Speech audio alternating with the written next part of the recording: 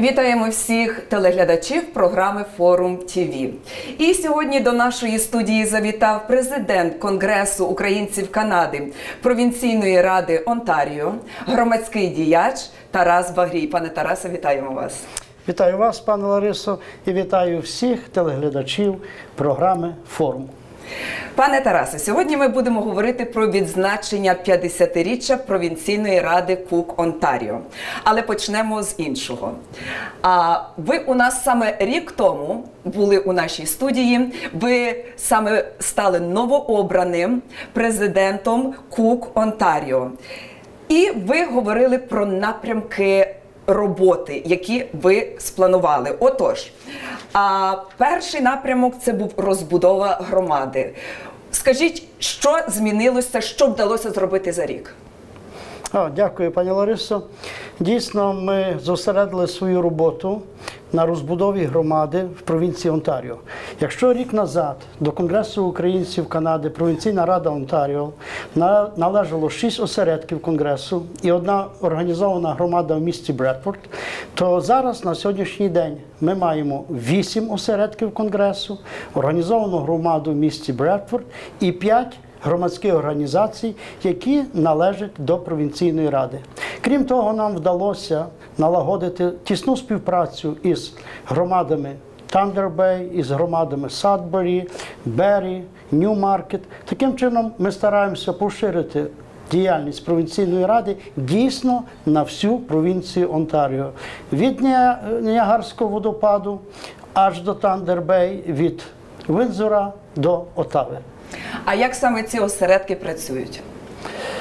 Практично ми створили 2 нові осередки. Можна сказати, відновили роботу осередку Конгресу в Ошаві, але це не зовсім є Ошава. Вони дуже гарно поширюють свою діяльність на міста навколишні. А саме до Конгресу входить Пікерінг, Витбі, Кларентон, Скугок, і вони дуже гарно співпрацюють в тому напрямку. Так само, як, скажімо, осередок новостворений у Вотерлу, Веллінгтон, працює з Кітченер, з Вотерлу, з Кембридж, з Гвелф. На прикладі відновленого осередку в Ошаві. Ним керує дуже, скажімо так, активна президент, це Катерина Навроцька-Раговська. І один із наших проєктів – це допомога Україні. І ми зараз всі допомагаємо Україні. Що робить осередок Конгресу в Ошаві? За цей час вони провели вже 46 акцій на підтримку України. 2 рази в тиждень, в четвер і в неділю, виходять на мости над дорогою, над Highway 401 і демонструють підтримку України, а після того мають мітинги біля церкви. Крім того, цей осередок зібрав $60 тисяч, які вони, так як це робив провінційний і робить провінційний уряд і федеральний, роздають новоприбулим сім'ям. Мало того, вони створили курси вивчення англійської мови, які 2 групи 2 рази в тиждень працюють на цьому терені. Вони більше 60 українських сімей влаштували, знайшли їм житло, знайшли їм роботу. Тобто осередок дуже активно діє на терені, як ми називаємо, Durham Region, і є прикладом для діяльності інших осередків. Так само дуже активно працює новий осередок, яким керує Михайло Дорошенко в регіоні Вотерлу, Веллінгтон.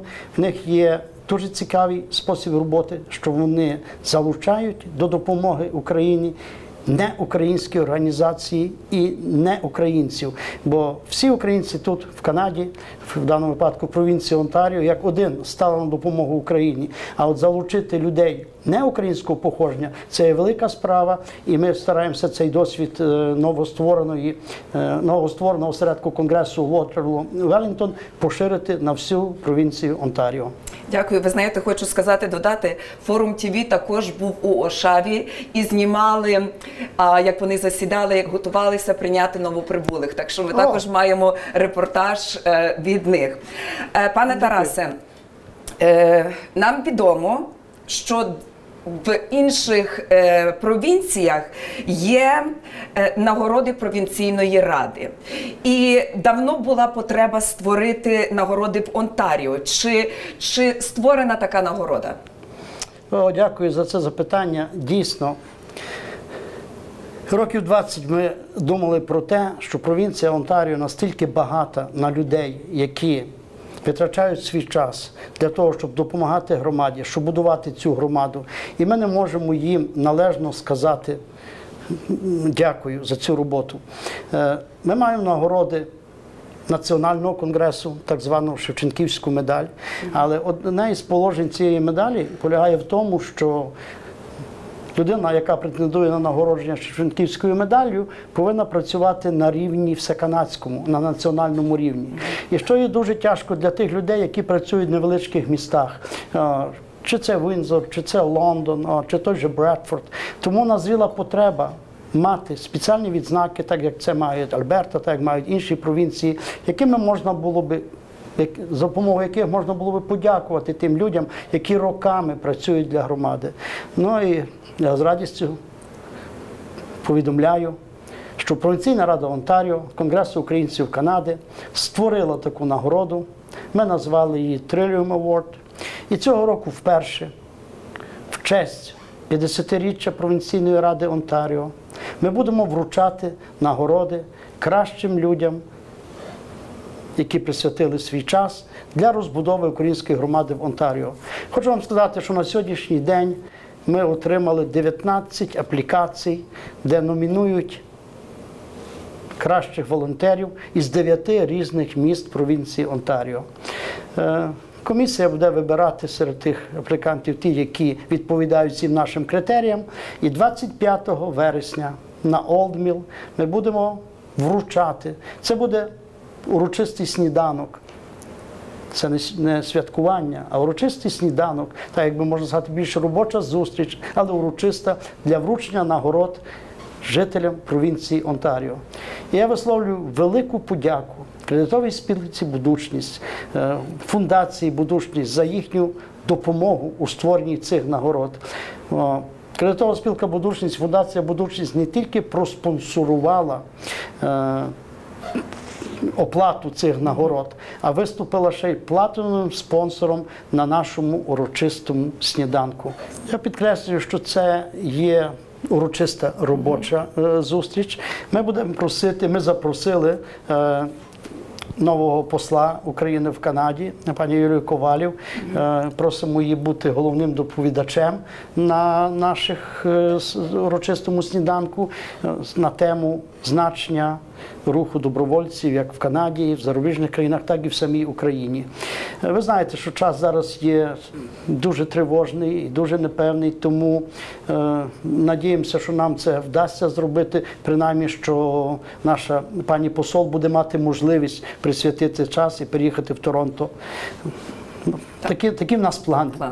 Пане Тарасе, минулого року, коли я вас питала про проекти, ви сказали, що ви плануєте, ви хочете втілити той проект у життя, щоб у День прапора у кожному місті, ну там, де є кук того міста, був піднятий прапор України. Чи ви досягли цієї мети? Знаєте, минулого року нам вдалося на День прапора підняти український державний прапор в 20 містах провінції Онтаріо над міськими радами цих міст. Традиційно піднімаються в Торонто, традиційно в Гамільтоні, в Отаві, але нам вдалося в таких містечках, де раніше цього ніколи не було. Я кажу, в тому ж Скугок, в тому Порт-Пері. Ми продовжуємо і закликаємо всю громаду цього року звертатися до своїх міських рад. Як треба допомоги від провінційної ради, ми завжди готові це зробити, з проханням піднести український прапор на День прапора 23 серпня або на День Незалежності України 24 серпня.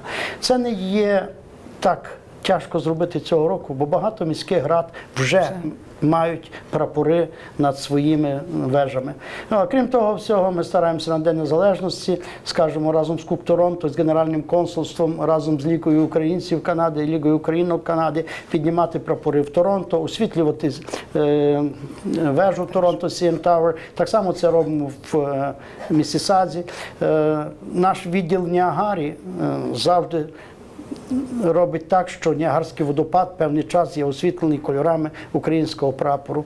Це є величне, і це є видовищне, і це є потрібне, бо воно знову привертає увагу жителів Канади до України, а значить до подій, які діються в Україні. Пане Тарасе, чи ще якісь є плани? У нас є плани, знову ж таки, по продовженню розбудові громади. Вся справа в тому, що згідно статуту Конгресу українців Канади, осередок Конгресу, як надбудова над українськими організаціями, може бути створена в тих містах, де є щонайменше 3 українські організації. В багатьох містах немає 3 українські організації. 3 українські організації, що я маю на увазі, чи це буде осередок Ліги, чи це буде осередок Українського національного об'єднання, чи танцювальний колектив, чи школа, чи церква. Але інколи їх немає 3. Це не означає, що ми не працюємо з громадами цих міст. Ми стараємося створити в тих містах, і ми їх називаємо так організована українська громада, а далі це залежно від того, яке це місто.